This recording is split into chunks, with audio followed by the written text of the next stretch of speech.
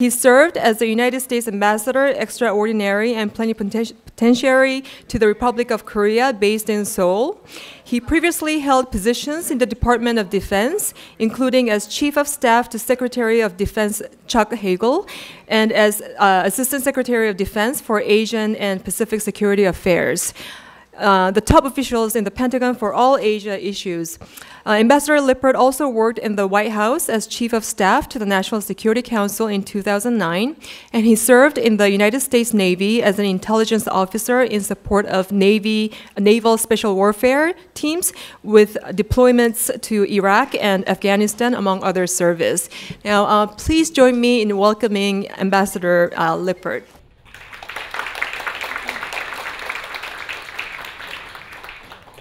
Right. Good afternoon, everyone. Great honor to be here.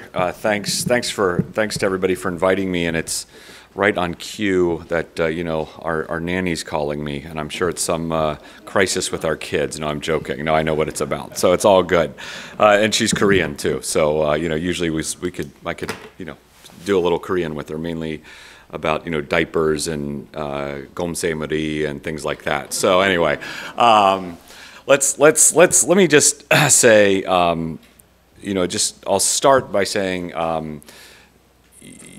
that I'm supposed to talk about the North Korean economy today, and what I wanted to do is talk a little bit about the interplay between the North Korean economy, sanctions, politics, all of that. That's kind of the main theme of the talk today, point one. The second thing that I would say is that if anybody tells you that they know everything about the North Korean economy, don't believe that person, right?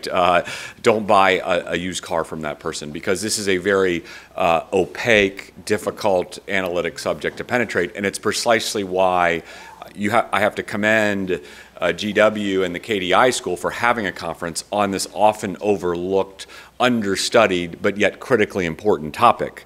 And in fact, I talked to a friend of mine who's a reporter, wrote a book on this subject last night, and he told me that the single most important thing in North Korean society is how money flows. And so I think, again, I just wanted to preface it, set the stage here by saying this is an incredibly important topic. But again, something that is often misunderstood or understudied. So to that end, what I wanted to do was offer some observations, what I would call a working hypotheses based on multiple sources, people I talked to here in town, journalists, readings, all of that. And then really get into a dialogue, a débat, because I think part of the exercise here is less about me giving a lecture and more about testing our hypotheses, learning from each other, and driving our understanding and knowledge of this critically important subject. So that was what I wanted to say at the outset. So let me start by saying, my opinion, my position on the state of the overall North Korean economy is that it's a very sick patient, it's grossly inefficient, it's corrupt. The Bank of Korea just said there's negative growth. So by no means is this a healthy economy. In fact, again, it's a very sick economy. But at the same time, it's also a very resilient economy. I don't believe it's on the verge of collapse. I don't believe that it's about to implode. I don't believe we're back in the 1990s again, right? And why do I say that? Well, one, there's a lack of the exogenous, external adverse situation like we had in the 90s in terms of famine, natural disaster, right? But second, even with all the sanctions pressure, and I'll get to that, my conclusion is that the North Korean economy has kind of this resilient layer due to several unique coping mechanisms, right? What are some of those coping mechanisms? I won't give you an exhaustive list, but a couple of them that are very unique to North Korea. First, the informal networks that cross borders, especially into China, but also work within North Korea, that have existed for hundreds, if not thousands of years, right? Unique. Second, these informal networks have been sharpened and honed through the last several decades of the North Koreans being a quote-unquote rogue state or otherwise isolated from the international trading system, right? So you have this base of informal networks. That informal network is called on even more over time. Third, I would say another point of resilience is that the ability of the North Korean state, almost like any other state in the world, to mobilize resources on a non-monetary basis. Right? It's a unique ability, right, that the North Korean state has. 4, self-censorship, for lack of a better term. The North Koreans have decided, at least the government has, to largely take themselves out of the international trading system, or at least parts of it, right? Right, parts of it. So they've self-insulated in some areas as well, right? So it makes them less dependent, less reliant, right? They kind of engage. I'm not saying that they have totally withdrawn. They definitely engage, but they engage more on their terms, right? And it comes back to the point I just made, the unique ability of the state to both mobilize resources and control its policies, right? Kind of half-plugged or unplugged, as the case may be.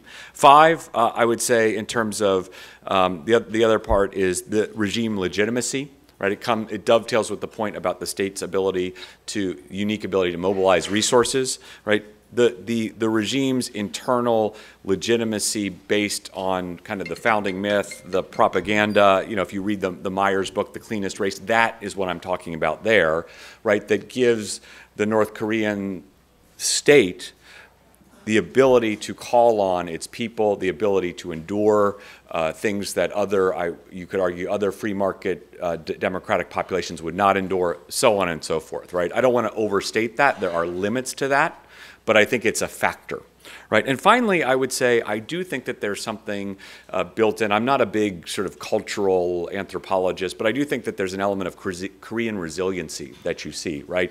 In South Korea, right? The ability to adapt and overcome after the financial crisis, right? There is something unique about the Koreans, or at least special about the Koreans, maybe not completely unique, but special, the ability to take crisis and turn it into an opportunity. And it's a real special trait of the Korean people, at least that I saw when I was there. And I am extrapolating out a bit, but I've talked to others who believe that too. Okay, so we've got this kind of sick patient. We've got a resilient basement or foundation, right? I don't want to say it's a strong foundation. I don't want to overstate it, but it's a resilient functional foundation.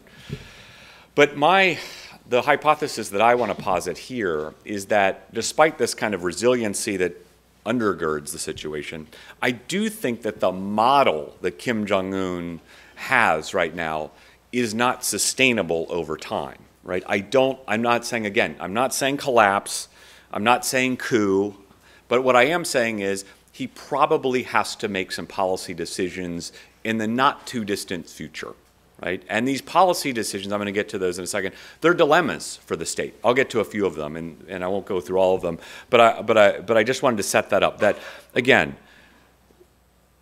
resilient foundation, right? Overall structure not sustainable over time, right? Policy move probably in the offing. So let me unpack that just a little bit. Why don't I think it's sustainable? All right, first to kind of capture this, I always rewind the tape to 2016, 2017, because I think that the data is a little more clear there. It's a little more murky now, but I think it's still applicable. But let's look at the situation 15, 16, 17, right? Kim Jong-un, right, has his hard currency coming down dramatically, right? Point 1. Point 2, his relationship with every other country in the region, including the U.S., if you want to count us kind of in, is terrible, right? Worst relationship with his most important ally, the Chinese, in decades, right? Nothing really going on with the South Koreans until you have some of the summits with Moon Jae-in. Nothing really going on with the Japanese. The Russian summit in 2015 with Mr. Putin was canceled, right? And of course, us and all of that, right? So no real outside lifelines. That's the point there. So hard currency coming down, sanctions pressure coming up, no outside lifelines. Also internally, a lot of churn, killing elites, killing threats to his regime, all of that. All these nuclear tests, allocation of resources into the nuclear and missile programs, like heavy, heavy, heavy allocation. So my point there is I always said that you look at those plus some other factors, it's a little like driving a car about 150 miles an hour down the road, right? You can drive the car fast for a while, but eventually something's got to give, right? And something kind of did give in terms of the summits, and I'll get to that point in a second. At the same time, you have this model that I don't think is overly sustainable over time. You have especially when the Trump administration comes in before the summit, but I would also attribute two of the legs here to Obama as well. You have what I would call a three-legged pressure stool, right? You have strong economic sanctions that are building over time. Remember, sanctions are kind of coming up under Obama, end of Obama. You get the first sectoral-wide sanction in 2016. You also get a lot of the activities that later would get rolled into sanctions, right? Targeting overseas laborers, right? So on and so forth. Curtailing North Korean economic activity informally through political means starts to get rolled into sanctions later. But you have the inception of that, or the continuation of that in 15, 16. Those sanctions get much harder. 16, 17, you start to pile them up, they get to the 5 or 6 we see today. Second is, I already mentioned it, they're isolated politically. Isolated politically, Kim Jong-un really doesn't take any trips outside of North Korea. He's there, they're isolated, they don't have any external lifelines. And the third element, that when the President Trump comes in, and I'm not casting a value on this policy, I'm just giving you an analytic fact, I guess, or just more of a fact here. I guess fact is too in my opinion of what the impact is. I'm trying to be more rigorous since I'm in an academic setting. I'm usually pretty sloppy. Security, right? The threats to his security go up. That puts even more pressure on the regime. My opinion, Mark Lippert's opinion is, the security threat is the most pressing and important threat for Kim Jong-un and the North Korean regime. And when that is there, that causes even more, that causes the other two legs of the stool to really basically have a vicious cycle up in terms of the pressure applied to the regime. Okay, so you've got the unsustainable model. You've got the three-legged pressure stool, and I'm going to wrap up with this because, again, I want to get into a conversation. So this then puts, there are multiple policy dilemmas, and I'm interested in hearing others, but I'm just going to kind of name three. Three of them. This puts the North Korean regime into basically three policy dilemmas, right? First, it causes more reliance and growth of markets inside of North Korea. Right? You have these sanctions pressure, you don't have the external lifelines, you don't have hard currency, you don't have subsidies, right? You have to figure out coping mechanisms, right? And everybody in this room knows that since the breakdown of the 1990s with the public distribution system, right, markets have entered North Korea and they've grown, right? And what does that do, right? What does that do? They grow as a coping mechanism, right? What does that do? Well, first, it weakens state control, right? The state is no longer the sole provider, right? That's an important point, right? And the second thing these informal markets do is that they erode the relationship, and they're related points, but it erodes the relationship between Kim Jong-un and his people, right? That's the second point. So you have control, and then you have kind of what I would call like almost kind of the positive side of the relationship, right? The kind of warm and fuzzy part, that's eroded. And then third, it starts to change the system, right? Money comes in, more free time. These rules, regulations, class system, all of this kind of rigor that the North Korean system has comes into play and starts becoming more and more pliable over time, right? And so when you have these markets that have grown over time, more sanctions pressure, the inability politically to get hard currency from outside due to sanctions or diplomatic isolation and subsidies coming down, the reliance on market to basically make sure that layer of resiliency remains intact goes up, but the state is being undermined in some way, shape, or form, and that bothers the state, right? So they've got to figure out what to do about these markets. That choice gets easier, not harder, with hard currency, right? Because you can close down some markets, you can basically put state substitutes for these markets elsewhere. You can try to build infrastructure or things that give a state imprimatur on the economy disproportionately. You just have more options as a policymaker, right? That gets harder. The second thing it does is that it makes the big strategic decisions that you have to have hard currency for tougher, right? How much money to put in the WMD program? How much money do you give to elites? How much money do you put on prestige programs, right? All of those, how much money overseas are you going to allocate to do activities, right? Those decisions get much, much harder, right? So you've got these two things happening at once, right? You've got the big budget decisions that are strategic, right, and resource allocations harder. Also, state control weakening because these informal markets are growing. So it's kind of this double-edged sword that is, or two-pronged effect, for lack of a better term, coming together at once. That's policy dilemma one, right?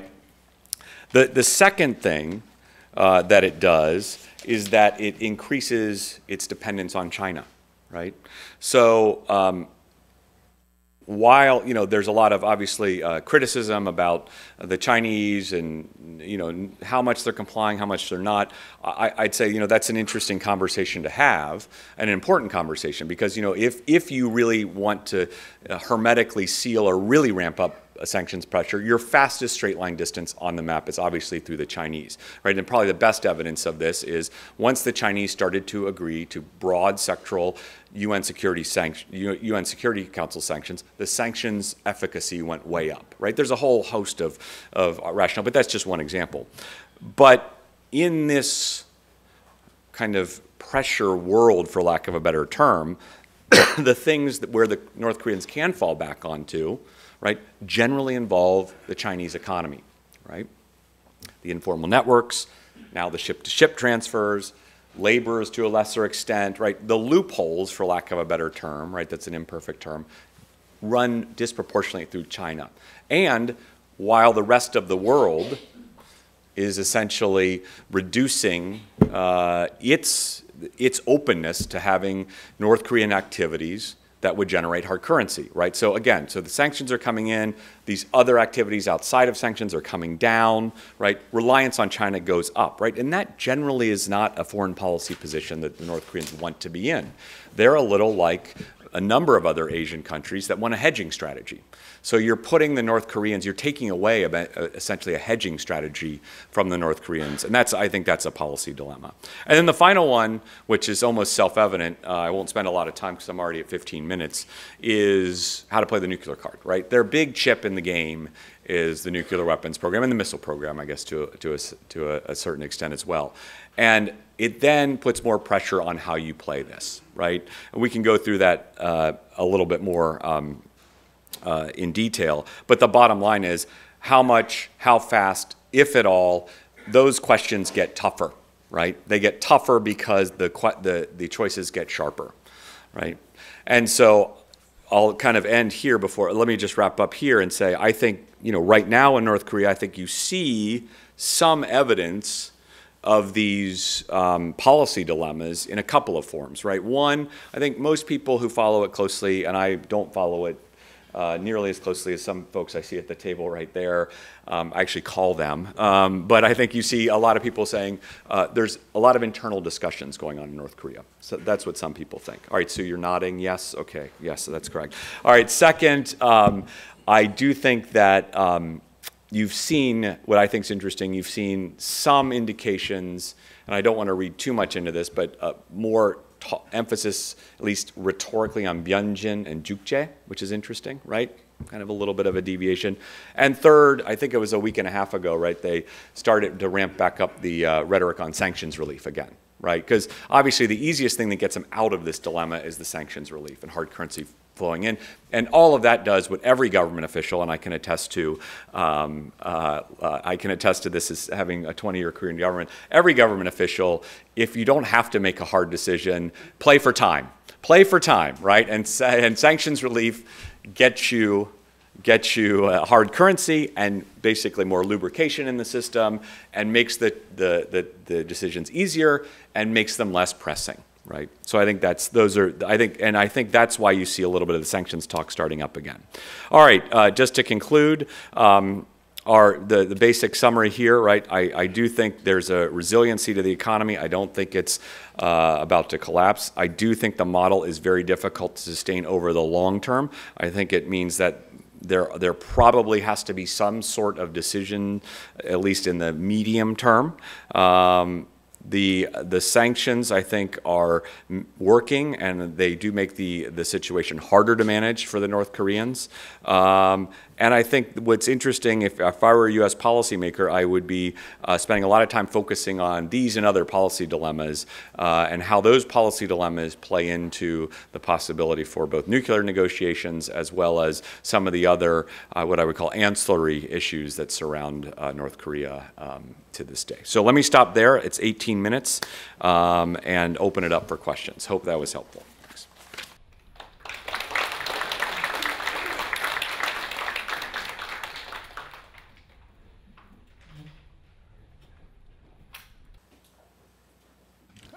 I was assigned by my boss to moderate this Q&A session.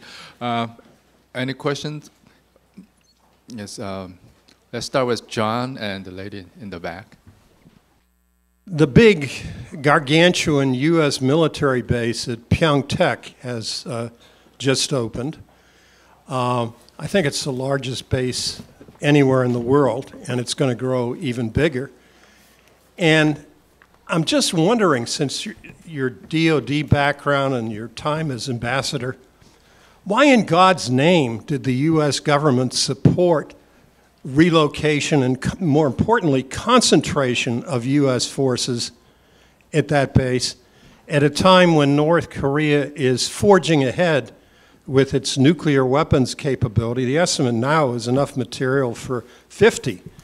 And more importantly, you don't need nukes anymore. With their Iskander missiles and their multiple rocket launchers, that's a death trap for the servicemen who are going to be stationed there.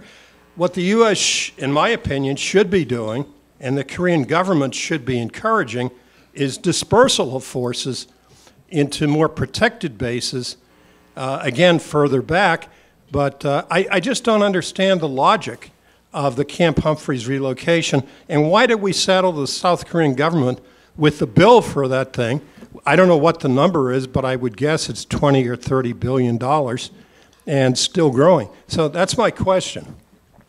Good question. You know, I guess what I would say is, you know, I think you kind of deal, you know, I guess what I would say is, you know, you're looking at, when you work in DOD and you're looking at basing, especially overseas basing, you're looking at this confluence of political, economic, security, right? And obviously you want the security issue to be paramount. I think everybody would agree, and then I would say, yeah, economic, it's financial, I guess. You would say, I think most people agree getting out of Seoul is not a bad idea, right? You're right in artillery range. It's a really tough place to mobilize from. You know, it's just having a lot of people in Seoul is really tough, right? I think that's point one, because most people will tell you the biggest card the North Koreans have is the artillery, right? Because, you know, there are other armaments we can sort of, they're not spending a lot of money on their conventional forces. There's reliability questions, all of that, right? But I do think that you have to factor in artillery will work, right? It will work. It's simple. It's easy, right? And it's very effective, and there's very little to stop it, right? So I think artillery to me, and I'm not, you know, an Army guy. I was in the Navy as an intelligence officer, and, you know, I never really encountered artillery in my career. We were in Iraq, a lot of tribes, but not artillery.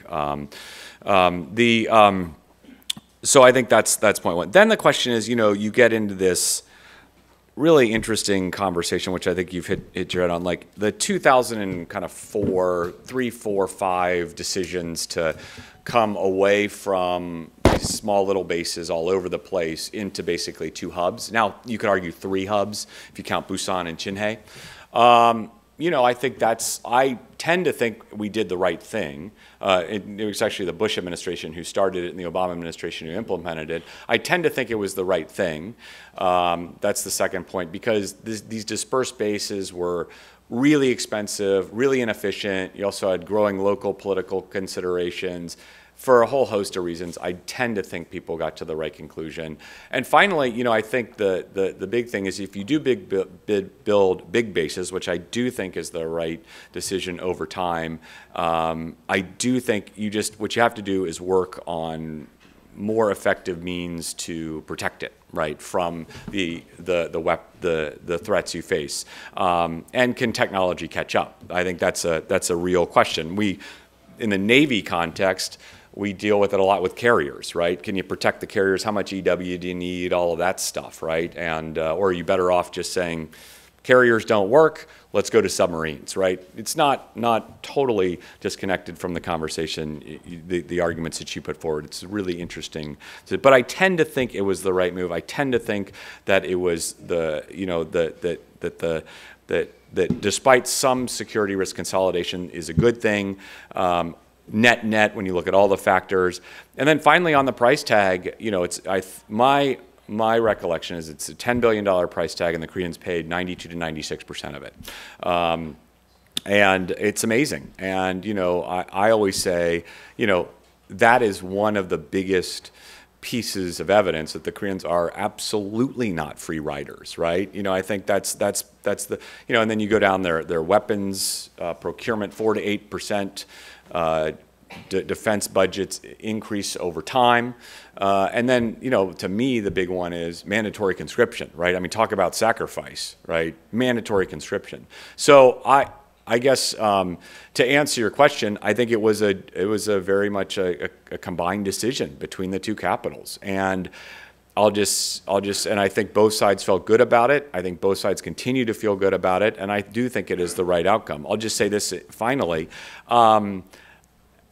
This is not quite to your question, but you know, there's kind of this myth that the U.S. shows up and you know this, but I just for some of the other folks, the U.S. just shows up and we kind of tell everybody what to do. And let me just tell you, you know, I spent most of my time pleading, begging, cajoling, you know, trying to get incremental gains in Korea. And you know, it is a great partnership, but it's an active, vocal partnership. And the final point: why do I have confidence that it's the right outcome? One of the main reasons is because when you work in that alliance as a military officer or a diplomat or an intelligence official, it's a real alliance. I mean, it is deep. We talk military issues. Both sides put a ton of effort into it. It is a real threat-based military alliance where we have a lot of discussions on capabilities, on all that. So for those reasons, I do feel that at least one of my main undergirding rationale, I feel very good about where we ended up. But imperfect, and you're going to disagree anyway. Ken's nodding, and so we'll let the debate continue. So there you go. Thank you. And one more question. Hi, I'm Soyeon Kim with RFA Radio for Asia. I'm going to give a little off-topic question again. So both North Korea and the U.S. are talking about they are ready for the working level meeting soon. I'm not sure if that will be the end of this month that North Korea wanted, probably not. But let's say after 2 summits, we haven't really seen that much progress. And this time, both sides, both North Korea and U.S., probably want to see more tangible outcome from the meeting. And in this case, what do you think both sides will bring? Which cards they will bring on the table, or they will just stick to the same posture that they used to have? How do you predict this if there is another meeting? Thank you. Yeah, I used to, so when I worked for the government, you always had an easy out on this question, which is, you know, you don't speculate about what's going on. Now I don't work for the government, so I can speculate, but so it will lead me to the second answer. I've given up trying to predict this set of interactions. It's just been very difficult to predict in terms of who will show up with what when, right? Really hard, right? If you would have told me 2 or 3 years ago about all these series of interactions and the outcomes, I wouldn't have believed it, right? So I think it's a long way of saying I've injected a lot of humility into my predictive analysis and capabilities. I guess what I would say is, you know, you do have a moment here. You have a moment where if the North Koreans brought something significant and substantial, you could make some progress. That's kind of my read of the situation. So, and I've always said that I do think that, and we can quibble about, is it enough, or you know, is it the right things? But to my mind, and you can also argue, are these the right things to do? But I think, to my mind, I think it's hard to argue that the Moon administration and the Trump administration haven't made good faith efforts and haven't put real cards on the table in terms of trying to move the process forward. And so I really do think it's incumbent upon the North Koreans to not get overly tactical, show up with something. If they want a real process, and that's an open question, I think there are things that they can bring to the table that are sufficiently significant to ignite interest in Washington to continue serious negotiations, and I'll leave it at that. Thank you. I'm Sujin Park with the Wilson Center. Actually, she asked a question that I was thinking of. So as a kind of follow-up, I'd like to ask that this past week, we've seen a vortex of political events with President Trump's impeachment inquiry in the process. I'd like to ask how much of a factor that would play into possible spillover to the negotiations with North Korea, and whether it would, I mean, I guess you would have to speculate, but the positive or negative impacts that it might have. Yeah, again,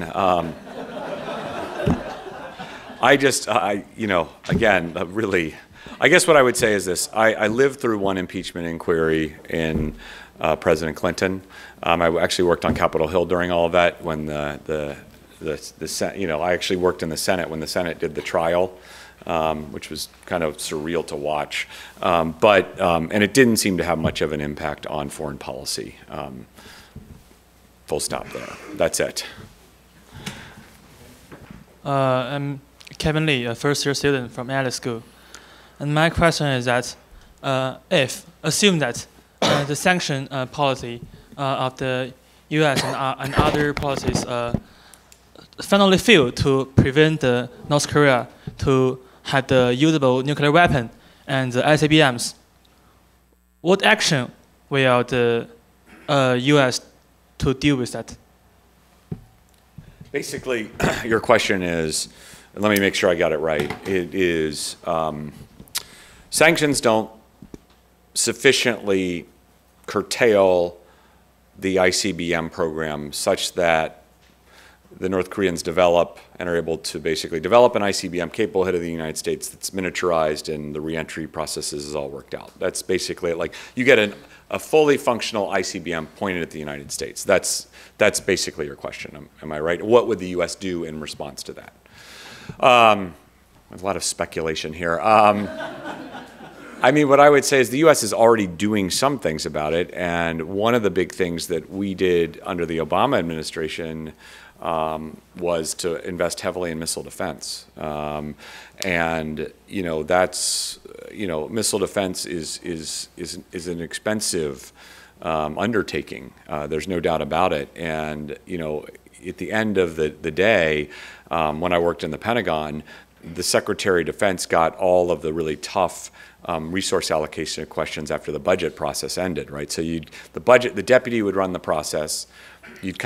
You'd spend almost the full year going through the process, making all these evaluations. And the president basically always, or the Secretary of Defense, and to a lesser extent the president, always got the extra credit problems and the really tough extra credit problems. But one of them was, what are we doing about Iran, North Korea, other kind of these states that may or may not have missile programs, right? And North Korea, in that case, one of the things that the Secretary made clear, and the chairman of the Joint Chiefs, is that we need more missile defense. And so you looked at what the United States did, starting from, not even, you could rewind the tape, but I always sort of start it in about 2010, 2011. I think we put 2 Aegis-capable cruisers, maybe destroyers, into Japan. We obviously added the THAAD battery on Guam first, and then we have the THAAD battery discussion in South Korea. We have the ground-based interceptors in Alaska, and those are significant investments over time, right?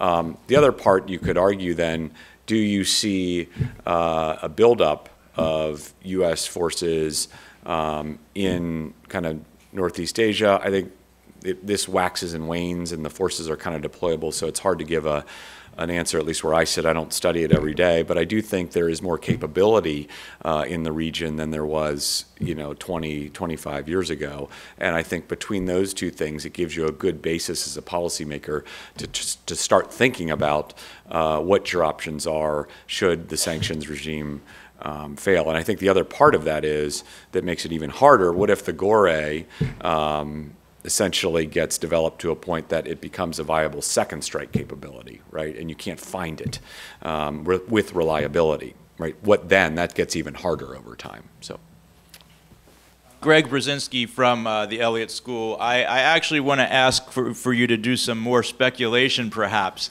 But I've just been, very interested in the China-North Korea relationship and how that dynamic influences what the United States is doing. Of course, as the United States ramped up its diplomacy with North Korea, Kim Jong-un made a number of visits to China, and then you had the recent visit by Xi Jinping to North Korea. So, I'm wondering what you make of this. Maybe why do you think there's been this intensification of diplomacy on China's part towards North Korea, and also how you think that will play into the diplomacy between the United States and North Korea? No, great question. All questions are really good. And it's been a while since I've thought about basing and ICBMs and the Chinese dilemma here. So really, really good questions. I guess what I would say is, the Chinese, to me, always feel conflicted on North Korea. It feels to me that they really, really, and I'm not a China expert, let me just start with that. I would say first, what it seems to me is what their paramount goal is obviously stability, right? And their second goal, and they kind of slide these two goals interchangeably depending on kind of the situation, is denuclearization. They state it, right? But I think to me it's always, my read has always been stability is the most important thing. Denuclearization is important in terms of, I always kind of read it as having a process towards denuclearization that then reinforces stability, right? If you can point to a process, if there's something underway, the Chinese can then go back and say, well, look, things are relatively stable, but we have to work denuclearization through this process. The interesting thing comes when the Chinese show up and say, well, you guys, the U.S., you have to do more, and you have to talk to the North Koreans and all of that. I think that's where the Chinese really get conflicted, right? Because I think they want a process, they want stability, they want negotiations, but they don't want the North Koreans to leave the Chinese orbit, for lack of a better term, and start, a budding relationship with the United States, right? That is not in the Chinese interests over time. So you have this kind of conflicted, often schizophrenic kind of messaging that you'll hear from different parts of the Chinese system. I guess what I would say, my read is that Xi Jinping and Kim Jong-un were quite angry at each other for a whole host of reasons. For starting with Kim Jong-un's ascension in 2012, 2013 timeframe, and it sort of devolved into almost like scorpions in a bottle, right? And it was a testy, angry relationship. Why did you see summits after that? I think two things. One, Kim Jong-un was granted a summit with President Trump, and that did two things. One, it increased Kim Jong-un's leverage, I think, to have a summit on his terms. And two, it created more urgency in the Chinese system to have a summit between the two leaders before they talked to President Trump. So I think that's kind of my read of what unfolded there and continues to unfold, especially when these summits are very much in play. Final point, I would say, it also underscores why multilateral diplomacy is really important in the region, right? You've got to try to keep your allies on side. You've got to maintain tight coordination with those camps, right? Especially the Koreans, but not limited to. The Japanese are also important here. But then, it's not insignificant. The Chinese are obviously a huge part, and the Russians, right? And doing all of that in a coordinated way while you're negotiating with the North Koreans, while you're trying to deal with the threat, That's not always easy to do, right? But nevertheless, it's critically important. And when you kind of see the results often when things go kind of amiss in that. So I think the point here is that my read again, it's to me, it's pretty self-evident why these consultations have occurred at the leader level between Pyongyang and Beijing, but it also underscores the need for effective multilateral diplomacy going forward. Okay, we have a limited amount of time. We don't have unlimited time? No, I'm joking. I'm just going to be here all night anyway, so. Yeah, I hope we can have that. This morning, during the morning session, I sent an email to Ambassador Lippert saying, I just want to make sure your GPS is working well to get you to the Elliott School. And in 0.5 seconds, I think, he just replied, I'm here. And that was my first time in my life to get instant email reply from former US ambassador to Korea. And I think that shows a lot of how much supportive he has been of our program and conference today. With that, please join me thanking Ambassador Lippert.